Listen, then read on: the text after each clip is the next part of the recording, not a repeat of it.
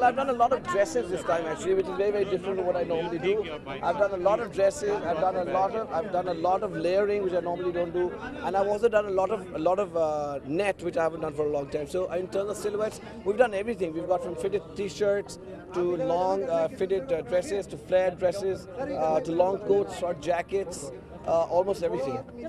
I thought it was extraordinary, elegant, very wearable, with beautiful, beautiful fabrics.